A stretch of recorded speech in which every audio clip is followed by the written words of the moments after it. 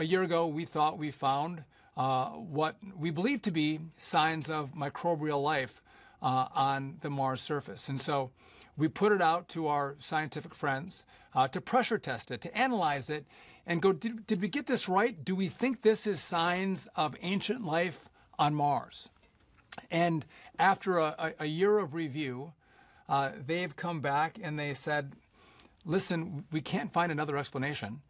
So this very well could be the clearest sign of life that we've ever found on Mars, which is incredibly exciting. Today, we are really showing you how we are kind of one step closer to answering humanity's one of their most profound questions, and that is, are we truly alone in the universe? So last July, NASA's Perseverance rover found a leopard-spotted rock at Mars. And scientists immediately knew. It was interesting, we hadn't seen anything like that before on Mars. And we talked about it last summer. The moment we found it, we put out the images for everybody to see and everybody to share. And so they've done the analysis on these leopard spots, and we think they are potentially made by some sort of ancient life. It's a signature.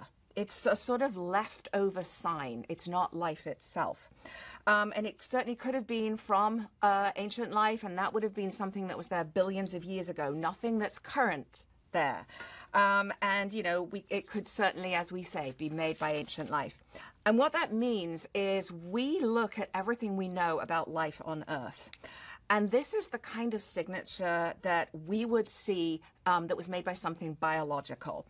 In this case, it's kind of the equivalent of seeing like leftover fossils, leftovers from a meal, and maybe that meal's been excreted by a microbe, and that's what we're seeing in this sample. I'll be providing some overall geologic context for the discovery of these leopard spot features. The Perseverance rover landed in Jezero Crater in 2021. Jezero was selected because it's in a location amongst the most ancient terrains on Mars, exposing some of the oldest rocks anywhere in the solar system. And these really ancient rocks provide us a window into a period of time that's not particularly well represented on our own planet Earth, but it's a time when life was emergent on Earth and could have been on Mars as well. We can see Bright Angel through the eyes of Perseverance. The rover spent several months exploring this area, ultimately pushing to the northern edge of the channel where the Bright Angel formation met the margin unit. And it's here at the contact, this edge of the river valley, that the rover explored a special target called Neretva Vallis. In order to really understand what makes this particular outcrop so special, we have to get our noses to the outcrop, or in this case, the rover's arm, up close and personal to take a look at all the details of these rocks. What you're looking at here is a selfie that Perseverance took of itself in front of the Neretva Vallis workspace in the Bright Angel Formation. And what we saw in this rock were these layers of very fine-grained, rusty red mudstone. These textural features told us that something really interesting had happened in these rocks. Some set of chemical reactions occurred. What you can see here is a set of spectra that are called Raman spectra. And there's a lot of information on these graphs, but the key thing to take note of is the fact that what we see in these spectra is something called a G-band, and that's pointed out on the image. The G-band for us is a smoking gun indicator for the presence of organic matter in this mud.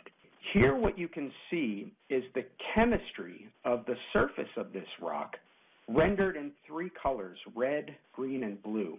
And the mixing between colors is telling us something about where elements are present together. And what's exciting about these finds, this sort of combination of mud and organic matter that has reacted to produce these minerals and these textures, is that when we see features like this in sediment on Earth, these minerals are often the byproduct of microbial metabolisms that are consuming organic matter and making these minerals as a result of those reactions. So what we need to do from here is to continue to do additional research in laboratory settings here on Earth and ultimately bring the sample that we collected from this rock back home to Earth so that we can make the final determination for what process actually gave rise to these fantastic textures.